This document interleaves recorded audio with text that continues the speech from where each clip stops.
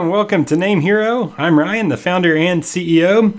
Today I want to talk about how to register and how to set up your private name servers if you're a reseller. And I also want to explain just what private name servers are in the first place. So let's head over to our reseller page and I'm going to show you our different packages. We offer 4 different reseller packages: silver, gold, platinum, and diamond. And each one of these allow for private name servers. And you can see this inside of our reseller toolkit. You can see private name servers, NS1 and NS2. So if you've never resold hosting before or you don't know what private name servers are, these are basically what connects a domain to hosting. So for example, if you're a reseller of NameHero and your customer has their domain at GoDaddy or Namecheap or another registrar, they want to connect to your hosting at NameHero. Well, in order for that customer to do so, they have to update their name servers at GoDaddy or Namecheap or wherever to point to your hosting.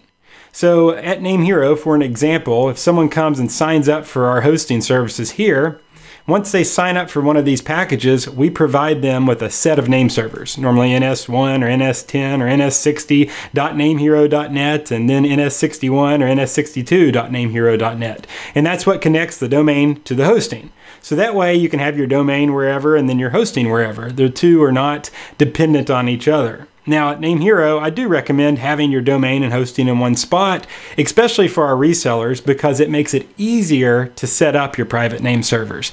Now, of course, if your customers, we've seen this for a lot, they don't want to have everything under one umbrella. And that's understandable, I guess. So regardless, they can do that. But it has to be, both of these things have to be set up in order for hosting to function.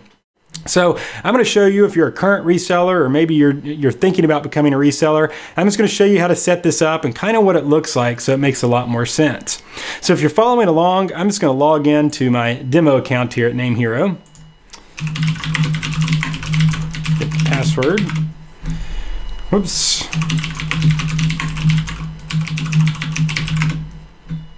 Well, maybe I'll get in here. All right, so now we're in here. My dashboard might look a lot like your dashboard. I've got a couple demo accounts and domains, so you might have different, or you will have different numbers depending on your products and services with us. But first, let's go look at our reseller package. So I'm going to use this gold reseller account with WSPhost.com as an example. You can see here, when you load this up, the private name servers for this account are ns1.wsphost.com and ns2.wsphost.com. So these are dependent on what domain you signed up with your reseller hosting. So for my example, it was wsphost.com. So that's what my name servers are. So, whatever you signed up with us using, that's by default what your private name servers are set up to be. So we often will tell new customers or customers that are about to sign up, use a domain that you feel comfortable, giving that to your customers. That way that, it kind of makes sense to them and makes sense to you as well. Oftentimes we'll sometimes see people sign up with a reseller account and they'll use a client's domain as their primary domain. Well, of course, that doesn't work because that client doesn't want their domain used for everyone's name servers, so then they need to change it. So just keep that in mind. And if you already have a website for your business and you're just looking to add reseller hosting as an additional service, I don't think it's a bad idea to have a domain that's just used for name servers. That way that you just know for sure that domain's used for your primary name servers, and to kind of not mess with that, with anything else that you're doing. I've had instances before where people will use their primary company domain that they're already using, and they might set it up or they might forget, and then later on down the road they kind of forget where everything is. And if they don't always keep those changes, let's say that they are making some modifications to their current site and they accidentally delete the records, then they run into problems. So we don't want that to happen to you. So if you kind of use that at your discretion, whichever fits your business the best. So, and even with NameHero, we use namehero.net instead of namehero.com for one of those reasons. That we know that namehero.net, that's the domain that we use for our shared hosting name servers. And so we know that, whenever we're making modifications, that's where those are going to be, not on the main namehero.com domain. So, if you have a .com already, maybe that's a good opportunity to use a .net or even a .org if needed. So, just remember that. All right, so if you look down here, you're also going to see a link called Use Our Name Servers. So if I click this, it brings up a box to where I can use ns65.securecloud2 and ns66.securecloud2. So we put these in here for customers that don't want to use private name servers. Regardless if, maybe they're registered, the domain's registered somewhere else and they don't want to set them up and they just want to go, they can use these, and you can as well with your account. SecureCloud2 is one of our white labeled domains. So if you type this in your browser, you don't get NameHero. It doesn't say anything about NameHero. And so it's an option for those that don't want to use their private name servers, but want to have white labeled ones so it doesn't track back to NameHero. So that is a viable option as well if you want to do that. Now, to use those, you just simply will input these into your WHMCS or give it to your customers, and that way they know which name servers are going to be used. Now, I want to show you, though, how to set these up, because that's the real purpose of this video. So if your domain is registered with us at NameHero, it's very easy. You should have a link called Manage Domain, and if you did transfer your domain to us, that takes about 3 to 5 business days. Now, if you just registered your domain at GoDaddy or somewhere else, names that have been registered cannot be transferred until they're 60 days or older. So if you register a new domain, you're going to have to wait to do that transfer. But once that domain is transferred in, you'll also have this Manage Domain link that'll populate. So I'm just going to click this, and I'm going to bring it up in another tab here just so we can kind of go back and forth, because we're going to need these IP addresses. So at NameHero, this is what the domain looks like when you're managing it. And you'll notice under Manage, there's a section called Private Name Servers. So I'm going to click it.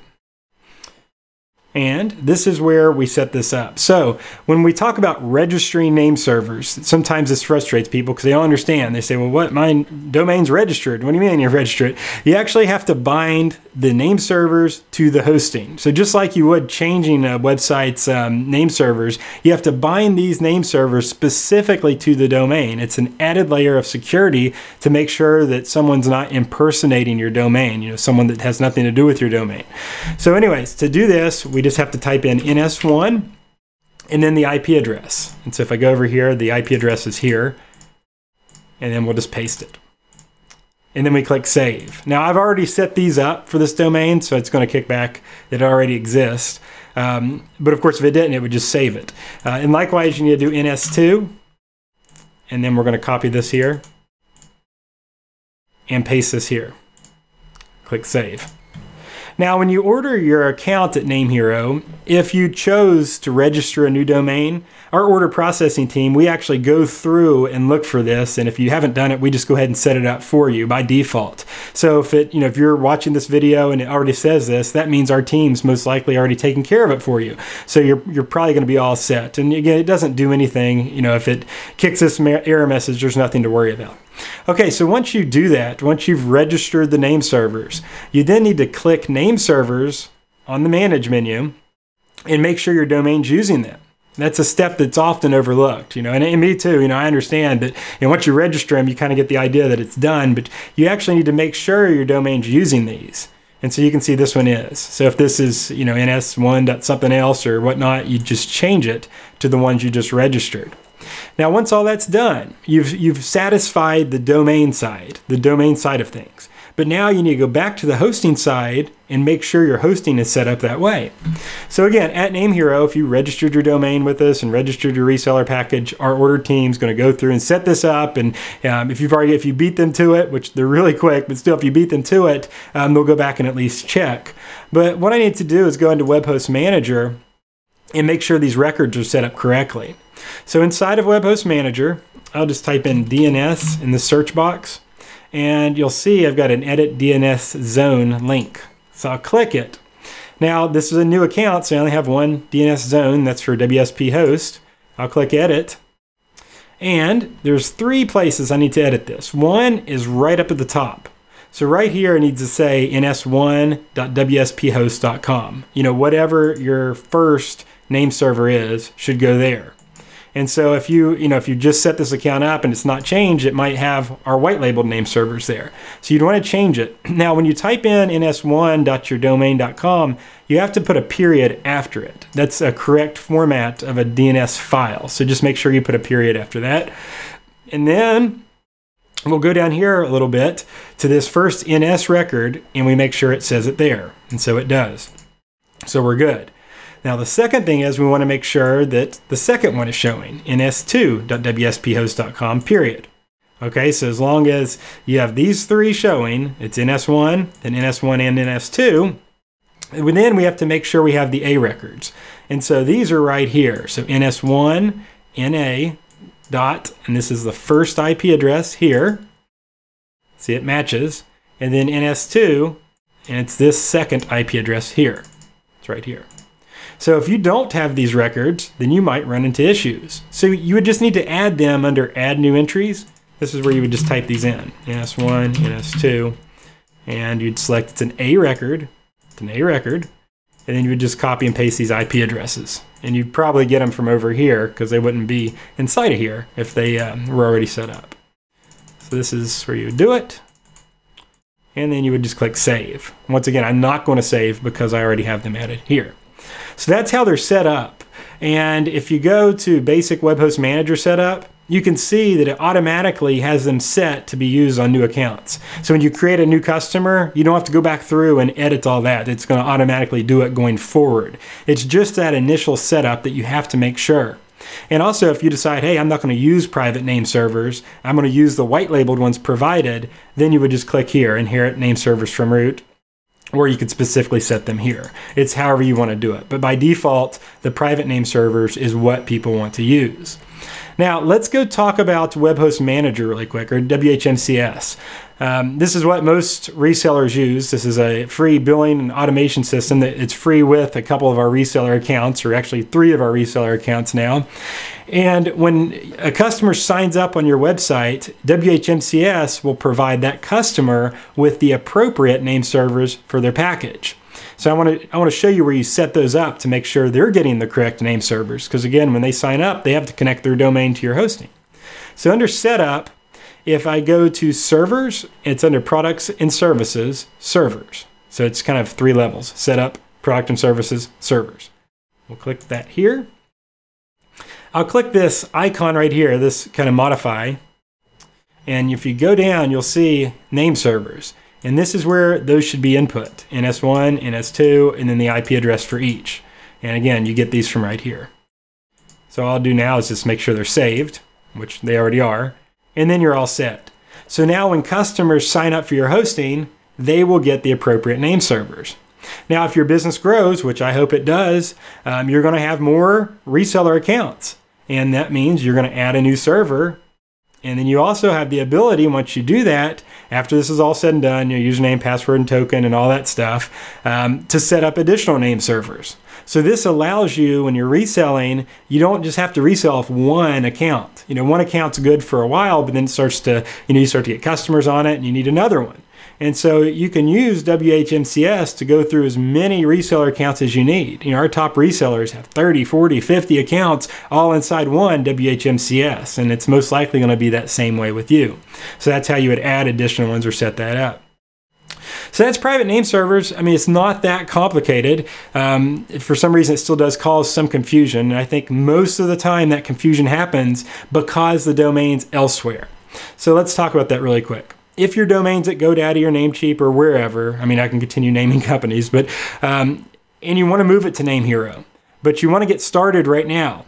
Well, you can set those private name servers up at GoDaddy or Namecheap or whatnot in their interface, and when it transfers over, those same name servers will transfer. It kind of comes with it. So feel free to, I know GoDaddy has a good help desk tutorial, and so does Namecheap. And of course, you can ask their support team as well. The thing is, we can't help you if it's not inside of NameHero's interface. We don't want to go logging into your GoDaddy account or your Namecheap account. That's up to you to do on your end. So that's why I always suggest, and again, it's not because I want to get the extra $12.98 or however much a domain costs from you. It's so we can easily set these up for you. Again, if the domain and hosting's together, our order processing team can easily go in there, register the name servers, make sure it's updated, and you can go about your day. But again, when it's separate, that's when it makes it a little bit more complicated. But that's all there is to it. It is essential, though, that these are set up correctly, because if they're set up incorrectly, you can have some weird stuff happen. You know, sometimes the site might load, sometimes it might not. You know, sometimes your customers will sign up and they'll get all these weird errors on their site and they'll wonder what's going on. This is the first thing that we train our support techs to check. Like, look at the DNS. Is all the DNS records clear? And you'd be surprised about how many times we check that and see that there's an issue. You know, there's a mismatch record, something wasn't registered. You know, they thought that, some people thought just because they updated their name servers that it registered it for them. And that's why I wanted to get this video out to set, you know, to show you that there's a two-part process. They're setting it up on the domain side, the actual registrar of the domain, as well as the hosting side, and they both have to be done. Takes about 5 minutes to do both, but they still have to be completed in that fashion, because if not, then you could run into issues. So let me know. Feel free to comment on this video if you have any questions or concerns about this. Be more than happy to help you out with that and provide some, you know, additional resources. And as well, you know, always hit up our team if you have problems registering them or setting them up, and our team will kind of guide you in the right direction or even set it up for you, as long as, you know, everything's with us. So thanks so much for watching and using us here at NameHero.com.